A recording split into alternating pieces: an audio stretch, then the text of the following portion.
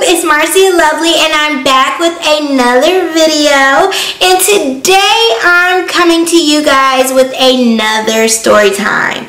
This story time is going to be about the time I got into the worst car accident of my life.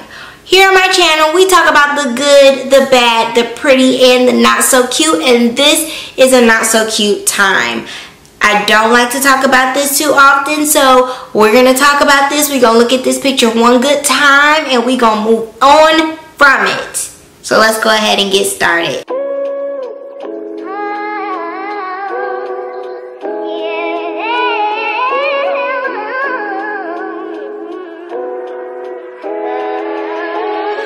So this was a couple of years ago. This was the summer between me transitioning either from freshman to sophomore or sophomore to junior. I'm not sure exactly which one, but I do know that it was the summertime between semesters. One particular morning, me and my cousin decided we were going to go to Six Flags, and we had two other girls with us that we pretty much spent the whole summer with as well. So they were gonna get us in for free because it was like a bring a friend free thing or something like that. I just know I didn't have a season pass at the time, and I'm pretty sure they did, and that's how we were gonna get in free. So we were like super excited. Me and my cousin loved Six Flags. Normally I was always the scary one that didn't want to get on rides, but the time before this was like my first time riding roller coasters. I had the time of my life, so I was super excited to get on another roller coaster, and we were just like really excited to go to Six Flags.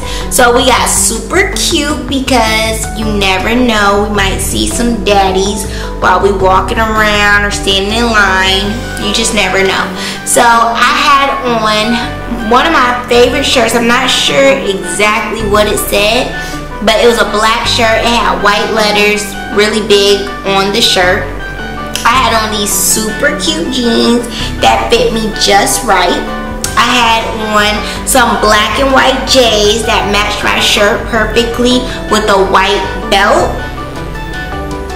Y'all know your outfit wasn't popping unless you had the belt to match, and I had the belt to match.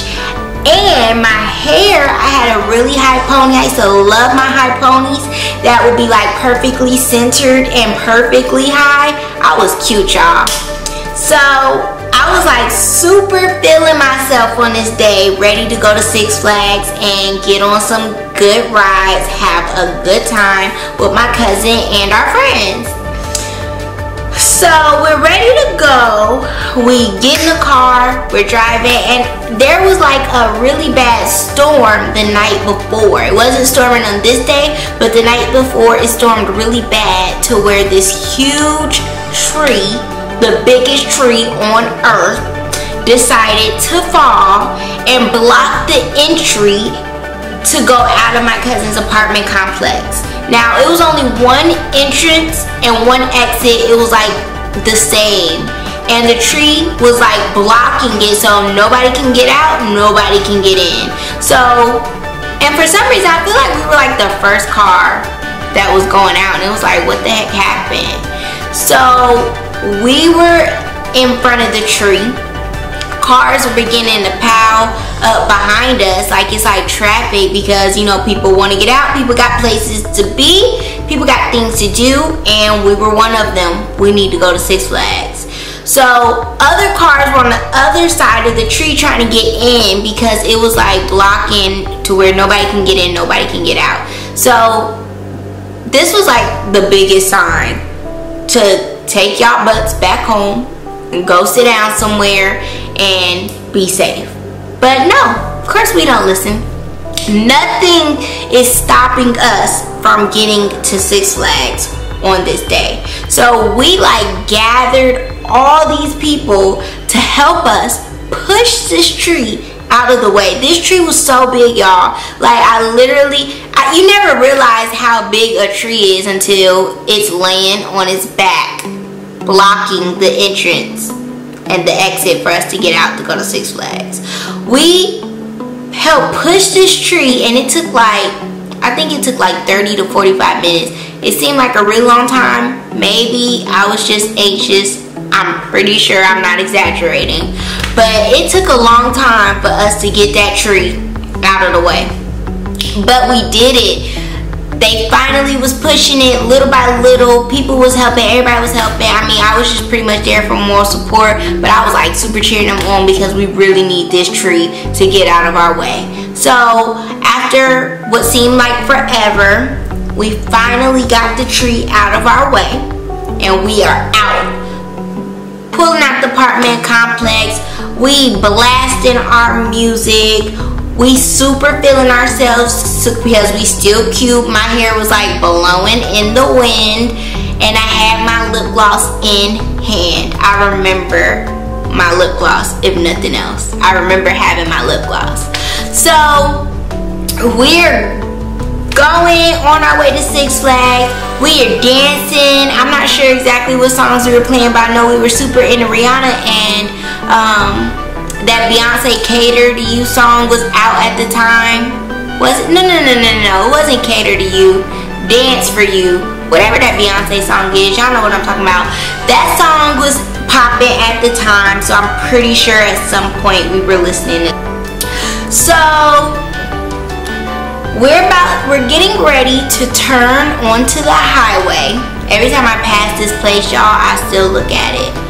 Especially when I'm going to Six Flags. I be a little bit nervous, but we were getting ready to turn on the highway.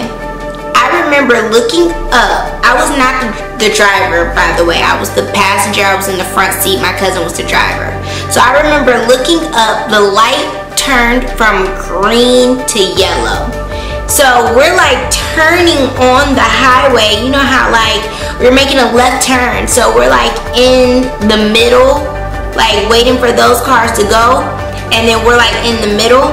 So once the light turned from green to yellow, the other cars were beginning to stop. So we were turning. What happened was one of the cars, because it was turning from green to yellow, the guy like sped up super fast, and that's how we hit. So my last thing, I seen the light from green to yellow. I was in the mirror putting on my lip gloss because after wasting all that time with that tree, my lips wasn't like, you know, sticky no more. So I was putting on my lip gloss. After I seen the light turn, that was the very last thing I seen. I didn't even see it turn to red. That was just the last thing I saw. So, of course, I didn't know what happened. It was like I woke up to the situation because it knocked me unconscious. So, one of my friends always told me that the driver never dies. It's always the passenger. And it's so crazy because I didn't know what happened, but I guess I did because I remember opening my eyes very slowly and I didn't understand what happened. And I seen the guy, his car was still in our car. So like I could have reached out and touched this guy. This is how close he was. And he backed his car out, which you are not supposed to do. I took my permit test. I know you are not supposed to do that. You're supposed to keep everything the same, at least in the state of Georgia. But he backed his car out. I watched him be so close to us. I watched him back out, and then it was like smoke everywhere. So I don't even remember seeing the airbag, but the airbag had to be out. So I'm like just looking around, not even moving my head, just opening my eyes, looking around, and I remember my head thinking, no, I'm the passenger, I'm still alive. He wrong, I ain't died. And then it hit me, if I'm the passenger and I'm still alive, the driver must be dead, which is my cousin. So I was like, ah! And I screamed her name. And I don't know what she was doing at the time, but she wasn't dead, y'all. But I don't know what she was doing at the time, but at the same time, like she was just like, ah! and she seen all the smoke. She thought that the car was about to catch on fire. So she was like, oh my God, get out the car, get out the car. So she opened her door. I'm trying to open my door to hurry up and get out the car, and it wouldn't open. Which now I know is because he was basically in my door. But it wouldn't open and I couldn't get out. So I remember saying, I can't get out, the door won't open, the door won't open. So she was like, climb out the window. Thank God my window was down and it was summertime, because all that glass would have been in my face, and I'm so happy it wasn't. But one of the girls in the back seat said, oh my God, Marcia, your face. What the hell is wrong with my face? What do you mean my face? I couldn't see anything. And I remember that we had like some steering wheel fluid or something like that in the back seat, and it exploded and got in one of the girl's eyes. So like her eyes were like really black, and like they had to rinse it out with water once the paramedics and the ambulance came or whatever. But I climbed out the window and the guy didn't even get out the car. Like, how rude of him.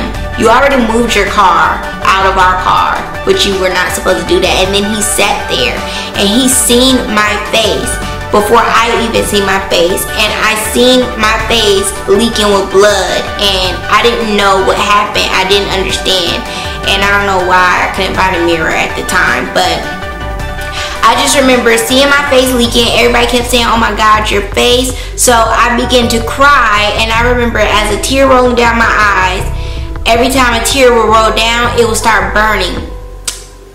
Because of the burning, I would cry even more. So it was like more tears, more burning. So this guy who I guess watched the whole thing happen, he was like a witness to the whole thing. He came over and he was telling me that I shouldn't have climbed out the window. And I was like, okay, well, you think I'm just gonna sit in the car? So he was saying you have to be still, like you have to sit down. So I'm getting the biggest attitude with him when he was really just trying to help. I wish I could find this guy, because he really was trying to help, and he told the police exactly what happened, and he was on our side. But he basically was telling me to sit down on the curb, and I'm like, what is sitting down gonna do? My face is leaking blood. What is sitting down gonna do? Is that gonna stop the blood? Is that gonna stop this burning? Is that gonna stop me crying? Like, what is wrong with you? Like, that's what I'm telling the guy. I'm such a B word to him. I don't know why. Sorry. If you ever watch this video, I'm sorry. But basically, I don't even know who called the ambulance, but the ambulance came. Let me make sure I didn't miss anything. Hold on. So the ambulance came and they were like, oh, it's just some abrasions that you had. Get this, y'all. What messed my face up was the airbag.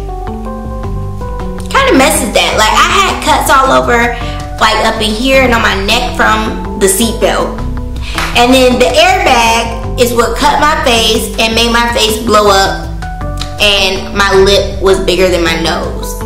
These are the things that's supposed to protect us, and everybody kept telling me it protected me from dying, but look at my face. So they kept saying it's just some abrasions. They were pouring like water or something on my face. They was like making it like, oh, you're fine. That was irritating me, because no, I'm not fine. My face is blown up, but still at this point I had not seen my face. So I remember turning around, they had my cousin laying on the ground, and everybody was pretty messed up, but nobody had like physical damage but me. So I was like pretty upset about that. So they were telling me like they were gonna make me go in the ambulance. At first I wasn't gonna go, but my cousin's grandma called and was like, she better get in that ambulance. So I got in the ambulance, but I remember telling them like, first, can I get a mirror? So I looked in like the rear view mirror, the side view mirrors of the ambulance, and I cried so hard. My face looked so bad. Like, look at my lip. Like, I'm just messed up. So they took me in the ambulance. They strapped me down on the bed. I rolled in the ambulance. which was actually pretty fun. I'm not gonna lie. I always wanted to ride an ambulance. I just didn't want anything bad to happen to me. So opportunity, when opportunity knocks. So I rode in the ambulance and they pushed me on the little bed in the ambulance. They gave me a CAT scan because they were thinking that something was going to be wrong with my head or something like that. I don't really know all those medical terms, but I remember being on this machine. It had me in the air and it was like moving me in and out, which was also pretty fun. They pushed me around in the wheelchair, which was another thing I wanted to do. But again, I just didn't want anything bad to happen to me. But since it did, I got my opportunities. So they were pushing me around, and I just remember the whole time I was looking for my cousin because nobody rode in the ambulance with me. I was there by myself. And the last I seen, they had my cousin laying on the ground, and I don't know what happened to those girls. So I was looking for my cousin, like, is she here? Did they bring her too? Did she go in the ambulance? Like, I didn't know anything. So they finally put me in a room where I was just sitting there waiting. I didn't know where my phone was. I didn't know anything. But like, I was in there for like 5 minutes and then my cousin came running in the room. Apparently they were pushing her around the hospital too, and she was looking for me too. And then she finally happened to see me and she dashed out of her room and ran into my room. So I don't know who called my sister. No. I don't know who called my mom, but my mom called my sister and was saying, oh my God, Marcia got into an accident. She got into an accident. You gotta go there. My sister was all the way at my college, but she called up our friend Frank and she told him Marcia got into an accident without any questions. He got up, told her let's go, and then he drove her all the way to the hospital that I was at. So when my cousin came in the room, she was telling me that every time she spoke with my mom was telling her that she had a bad dream about us getting into an accident, but we fell off, we flipped over the bridge. Crazy thing is that we actually were at the little bridge on the highway, but we went into the side of the bridge, which she did because of the dream. But we were really close to the actual part where we could have flipped over. But I had never heard about this dream because she didn't want to speak it into existence or something like that.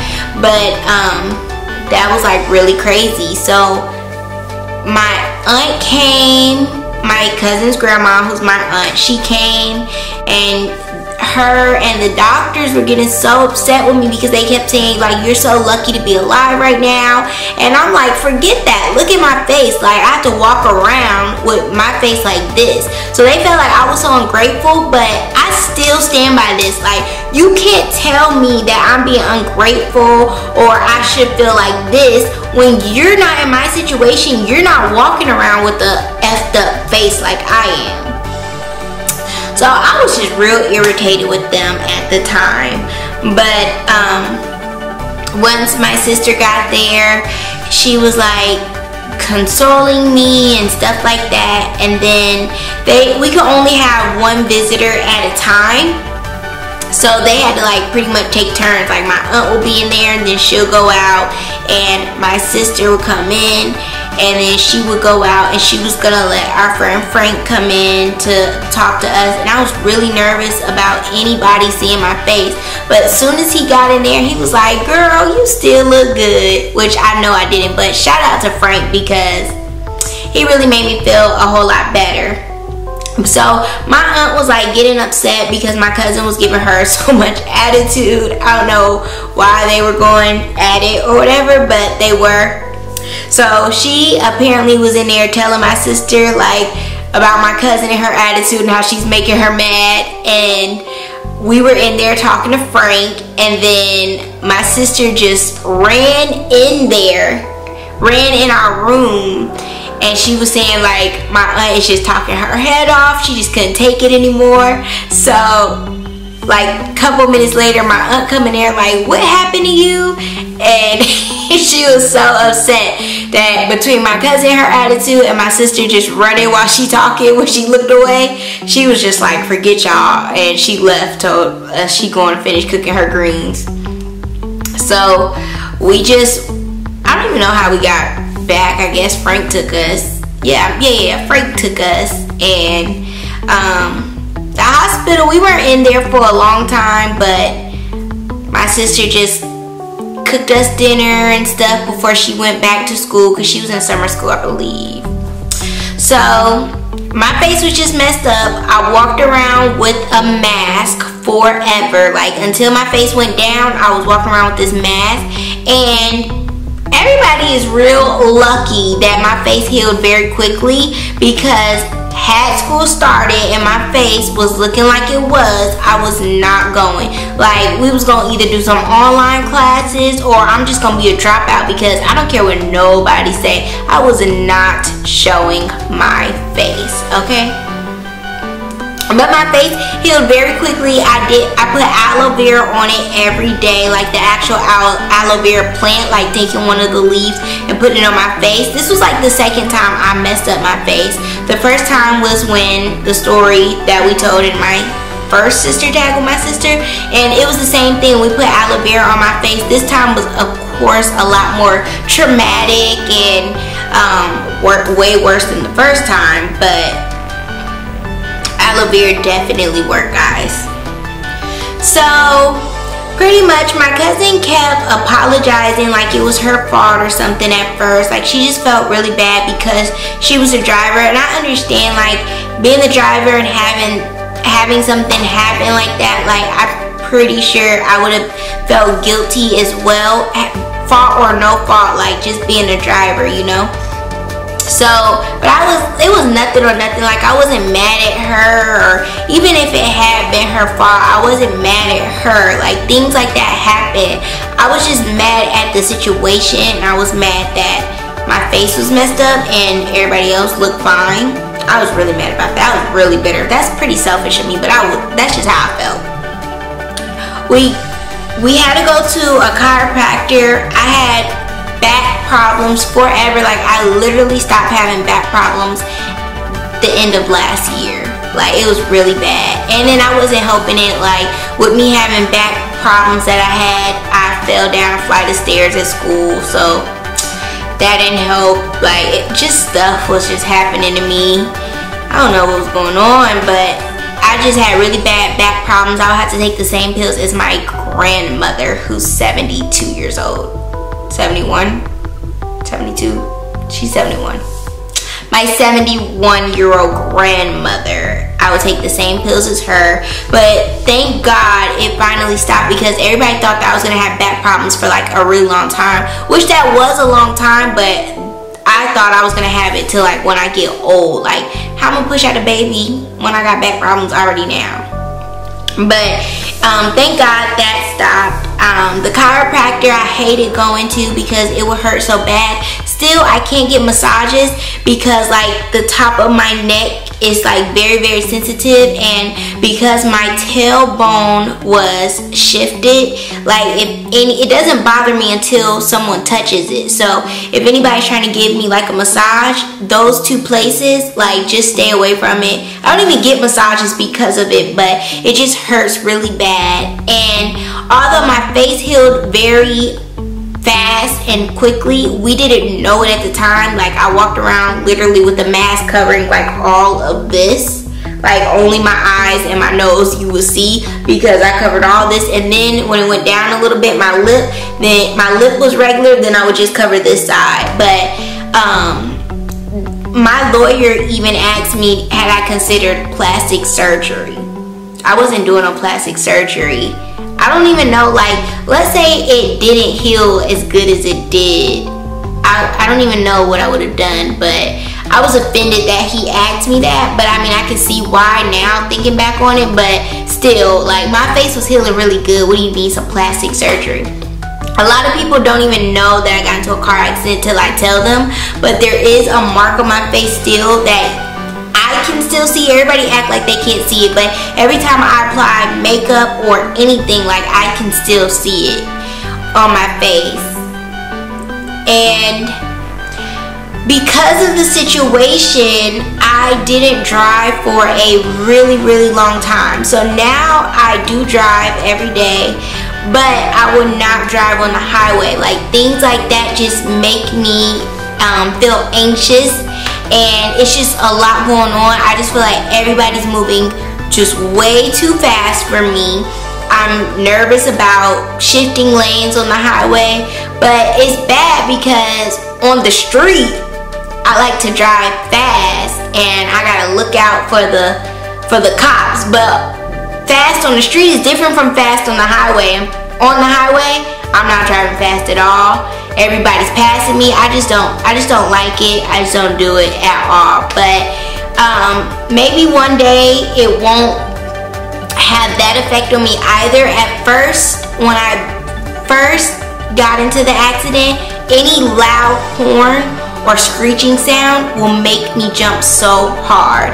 It happened again just the other day, but it barely ever happens. Like, now I'm blowing my horn, like I guess I'm used to it, but I never thought that I would even get over that. Like, I didn't think I would drive at all, and now I do drive. Things like that don't affect me. The only last effect that I have is I don't drive on the highway.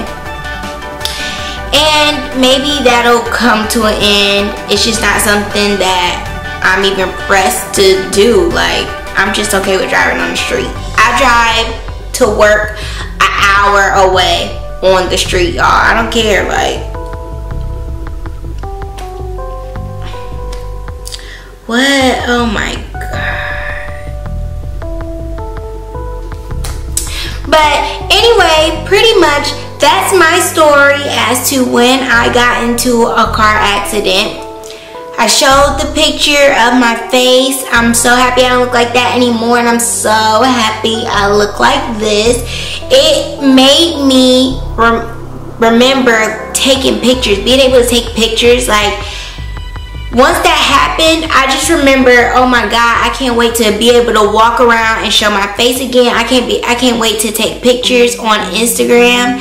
And I remember the very first picture I posted after the accident. I'm gonna insert that too. But I posted this picture on Instagram, and it was everybody's favorite picture, but it meant so much to me because it was my first picture showing my face and revealing my face after the accident. I can see the lines of the accident in this picture, but I was just okay with it enough to show. And I'm not sure if people can see it. Let me know in the comments. Can you see the lines? Can you see it in any videos? And can you see it in this picture?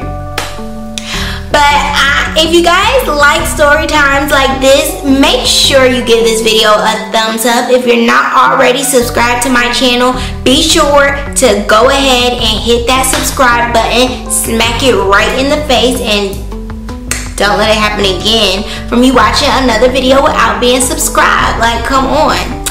And let me know in the comments down below if you can see the lines in my face. Can you see it in this picture? Can you see it regularly? Have you been in a car accident? Tell me about that. Make me feel better about this, because this is literally the last time we're talking about this. Y'all got my secret now. Y'all know what happened. And no, I never got the plastic surgery, in case you're wondering. My face just healed due to aloe vera. So if you ever mess up anything like your face or anything like that, know from me, aloe vera does work. And I'm so happy that you guys support me so much. I appreciate